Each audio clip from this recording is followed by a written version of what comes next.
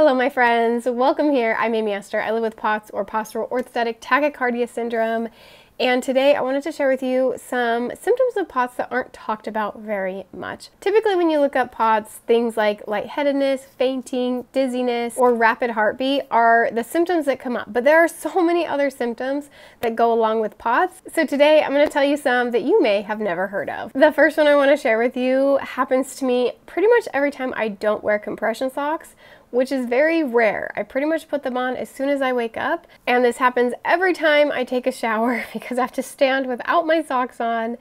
My feet and my legs immediately start itching and burning, and this is one of the things that nobody really talks about, and it's not really on all the POTS websites, but it happens to me every time I stand without socks on. My feet have this burning feeling. Going along with that, I also get really red feet when I stand because all of my blood is pooling at my feet, and I do get a burning feeling when I stand, but it's like a burning feeling. They're not actually hot, I think. I guess I've never really felt them, but it feels like they're burning, itching.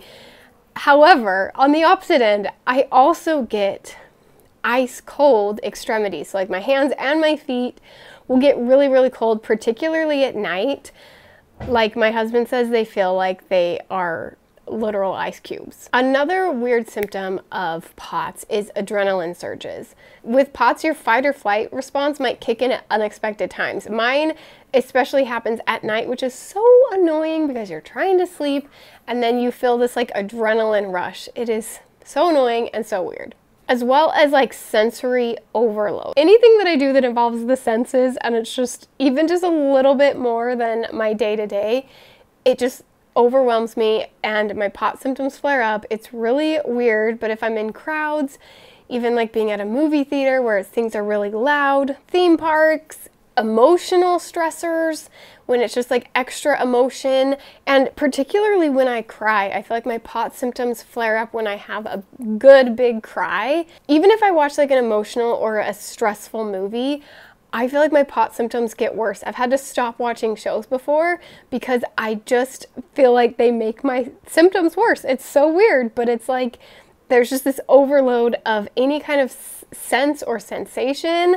My POTS gets worse. Another thing that's very common, I think with any chronic illness, but it is found a lot in people with POTS, is depression. I think it's just really difficult to live with chronic illness and chronic pain and chronic fatigue and not be able to live the life you want to live, not have other people who understand, and it's hard not to just feel depressed, which is why I recently launched a community for people who live chronically ill, so that they can have support, we can lift each other up, and we can find a way to enjoy this life as well as understand each other. So if you want information on my community, I will link everything down below.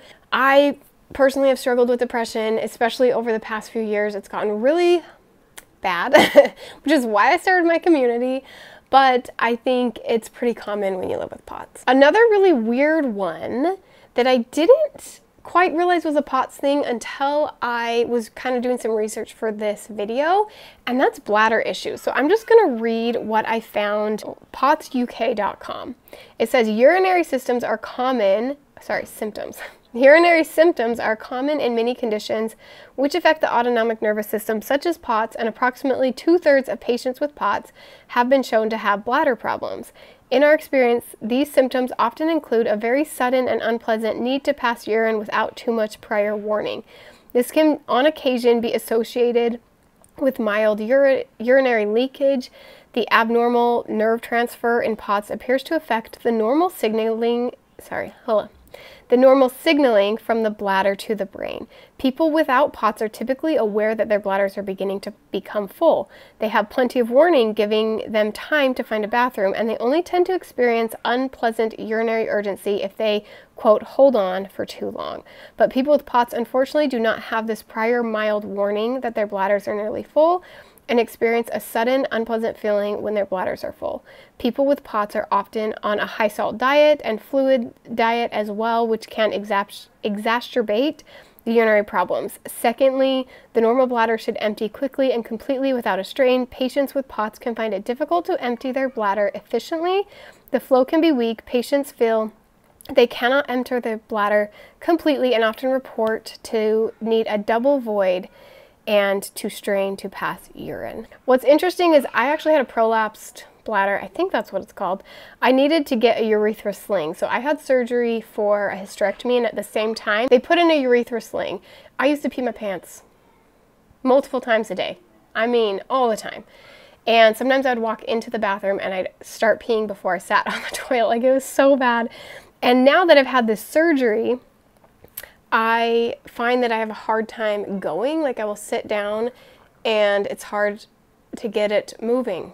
So anyway, I don't know if that is totally all related to POTS. I have multiple chronic illnesses, and I do have some doctors who think I might have EDS, which would explain the prolapse and everything. But what this explains, I have experienced as well, of just like all of a sudden I have to pee out of nowhere, like I have to go right this minute.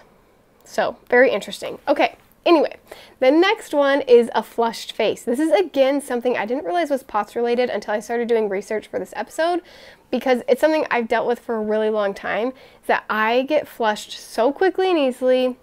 Not just like getting embarrassed, I mean, it does happen when I get embarrassed, but just like if it's been a long day, or if I'm out a lot, or like we talked about before with the sensory overload. If I have a sensory overload, I feel my face get flushed, it gets hot, it gets bright red. What's actually really funny about me is I have a white dot on my head that's a birthmark, so it has no pigment. So when my face gets flushed, it pops out. I used to get made fun of a lot in elementary school. But what's interesting is the National Library of Medicine had a study, and they said that 77% of the POTS patients in their study complained of having facial flushing or rash. So let me know in the comments, does this happen to you? I definitely get it. You probably can see it in some of my videos. The next one that I feel like people don't talk enough about, even though it's super common with POTS, is having GI issues. I mean, all of them: gastroparesis, gastritis, SIBO, nausea, acid reflux, just all the GI problems. It seems like most people that I know who have POTS have some sort of GI issues as well. Another thing that, again, I don't know why when you look at POTS, it's not part of it, because I swear most of the people I talk to about POTS have this, which is unexplained pain, or maybe fibromyalgia, which is widespread pain and fatigue, but just pains in different places. Like, I get the worst muscle aches, and it is confusing when you live with multiple chronic illnesses, and that is something with POTS, that you often have other things with it. It often goes along with other chronic illnesses, or it triggers other illnesses, or it is triggered by another illness. And so you have a lot of symptoms, and it's hard to know what's from what. But I know my muscle pain gets worse when I don't treat my POTS, so I feel like it's part of my POTS, but then also I have fibromyalgia, and I don't know, it's confusing. As well as fatigue. I think it's very common to have fatigue if you live with POTS. And the last one is sensitivity to temperature changes, or even just changes in the weather. The weather where I live is interesting because I feel like we kind of have two seasons. Fall and spring are very short, and I find that when there's a sudden change, like all of a sudden it's gotten colder, even if I haven't even gone outside, I feel like my POTS symptoms worsen. And I know from a lot of people that I've talked to who have POTS, very similar things happen, as well as just if my body temperature changes quickly. So if I take a hot shower, I will get worse. If I all of a sudden go outside and it's super cold, or I go to get in the shower and it's cold, or a pool, anytime I just like change anything, like we talked about before, sensory overload, sensory changes, any kind of sensory anything, it's just really bad when you have POTS. So anyway, those are some maybe less talked about symptoms of POTS. Let me know in the comments below, are there any other symptoms of POTS that you have that we didn't talk about today? I'd love to hear about them, compare, see if we are similar and how we are different. If you want to learn how to live the most amazing life with chronic illness, make sure you're subscribed, and I'll see you on the next one. Bye, friends.